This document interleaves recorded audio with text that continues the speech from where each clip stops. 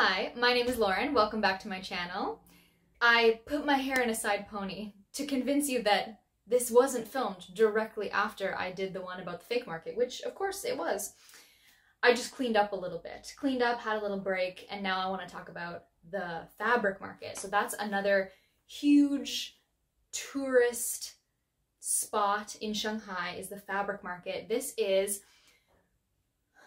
line, I want to say line 4, the purple line, the like dark purple line. I want to say line 4, Nanpu Bridge. The lines converge and we're taking line 4 to Nanpu Bridge. So when you get off at line 4, you need to turn left and walk kind of, it's like the bridge is like one of those like overpass bridges, and you need to kind of walk under and around to the other corner to get to the fabric market, which is this big above ground building that's 3 stories tall, and every single little shop front is a tailor and everything is custom made. It's one of those spots where whenever we had anyone visit, we would take them to the fabric market. If you're only there for a couple days, they can make things for you very quickly. But typically we would give them a week to make something. They could do things faster. Because we lived there, we were able to give them a little bit of extra time, which was nice. I did not get anything made at the fabric market. Personally, if I want to go buy a nice dress or something, I don't have any trouble finding something that is my size that's going to fit me really well and take it right off the rack. And it would be a lot cheaper for me to buy a dress from a store off the rack than it would be for me to get something custom made. But when it comes to men's suits, or like if I was gonna buy a suit, something that's very tailor made, the fabric market is a great option. So I'm gonna bring Alex in so that he can discuss some of the details with you of his favorite suit that he got from the fabric market. He had a lot of things made, and he can kind of give you the details where I don't remember everything. So this is the first suit that this is like the 3rd suit that you got. Yeah, and so, well, no, this is the 2nd suit I got.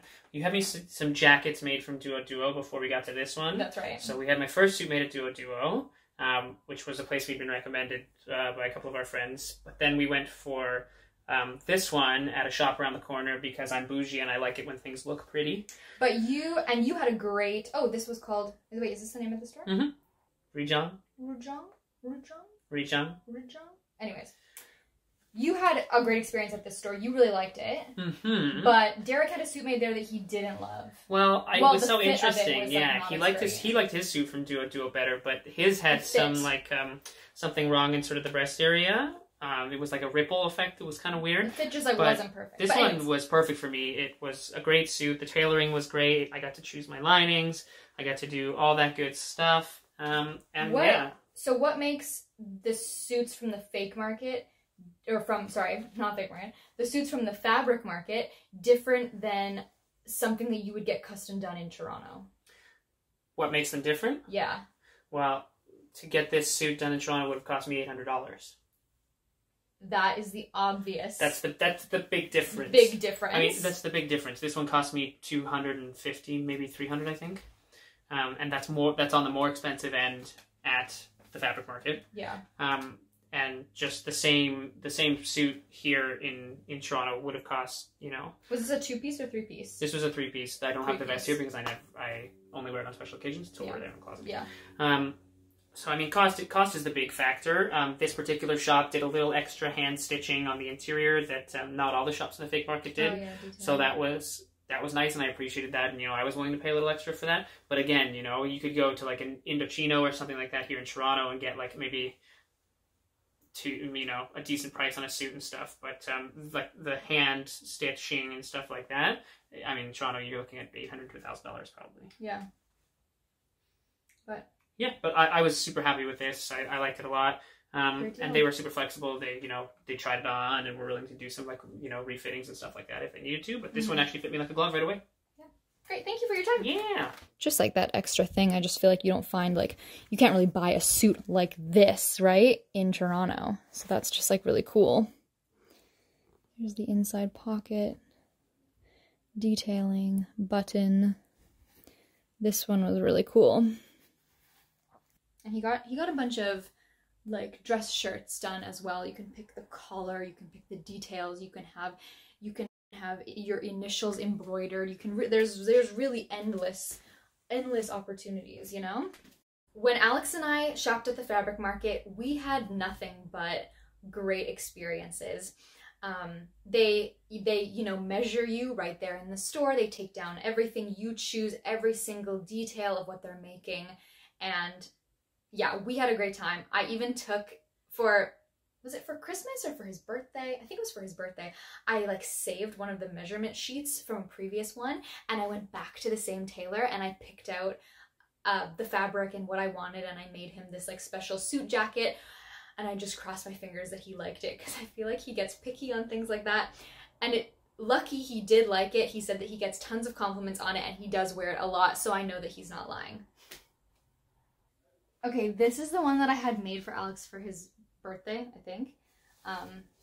Yeah, I was unsure about this outside. It's quite a thick, like a thick wool, I guess. And I didn't know if he would like it. It's so hard to decide on a color when you're looking at something that's this big. Is this a color? This is the color you want the entire thing to be? It's like hard to imagine, you know? But that's what I went for. You can see the detailing, like the pockets inside, like it's all just like very cool. You have the extra zippers, this little pocket here, pocket down here, very customizable. I really like this blue on the inside. The stitching around this one was from Duo.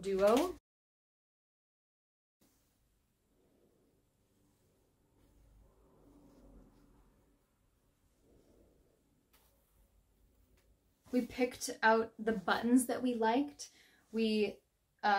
There's also like button stores there, like button like storefronts. So if you don't like the basic buttons that they have at the shop, you can walk 2 stores down, like 2 steps away, and look at a million buttons, and you could buy separate buttons if you wanted fancier ones or a specific color or something.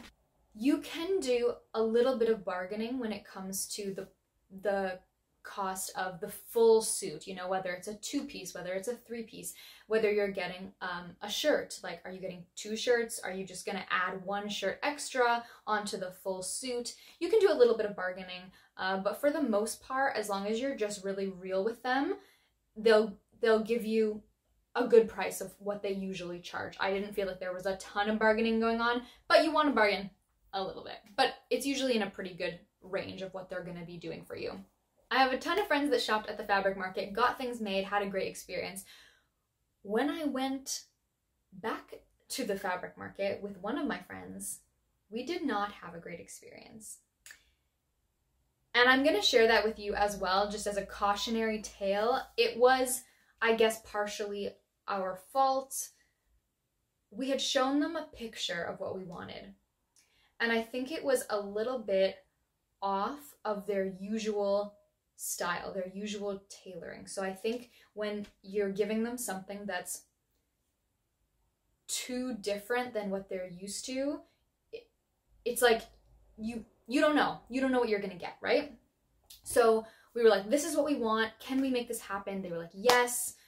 You pay them a deposit, so like roughly half of the price is the deposit before you leave. When you come back to pick it up, you're gonna pay them the full amount. When we went back to pick it up, the outfit did not fit my friend like we thought it was going to. Things they had talked about and assured her that it would be a certain way, it was not. There was misunderstanding, there was anyways, but obviously you've already paid for the work and the work has been completed. So at that point, we stayed there for a long time when we went back to pick it up, just kind of like arguing and trying to bargain with her. This outfit that she'd made was not what we had wanted and was not what they had talked about. So what we were trying to bargain for was for them to keep that outfit and sell it to someone else, because when you're in the storefront, they have things in the storefront and you could just buy something off the rack. The point is to get it custom made, but if you wanted something there, you could just buy it. So she said, can I just pay for this, but you keep it and I will just take a suit jacket off the rack instead. She was not happy with that. The store lady wasn't having any of it. We just stayed for a long time trying to discuss it, trying to like come to a solution, which never happened. And they ended up turning the lights off. It was like 6 p.m. and they were closing and they just turned the lights off, and the security guy came around and was like, "You have to go." And we were like, "We tried so hard." So that wasn't great. That was also at a different place. That was on the first floor. A different person had recommended one of the tailors on the first floor. I really think that all of the tailors are quite similar. I think it just depends if you find someone that you want to work with. Yeah, their English level is great. There's really no communication error at either the fabric market or the fake market. Everything is very easily understood, which is super handy. There's one of the stores that we went to, a friend shops at, and they have pictures of famous people who've worn their suits like on the red carpet or whatever. A friend of, someone wears their suit to the Tonys, someone wears it to the Oscars, like, and you're like, is that for real? And then you don't know. Who knows? These pictures on the wall, are they for real? I know someone who has worn their suit to the Tonys, so I know that it's real. I'm like, wow, yes, that's awesome. Thank you so much for watching this video today. I hope that you can visit the fabric market. It is amazing to see, even if you're not gonna get anything there. It's really cool just to go and look at all the things that are there. Thank you so much for watching this video. Make sure that you click subscribe, give this video a like, leave me a comment, and I will see you again next week. Bye.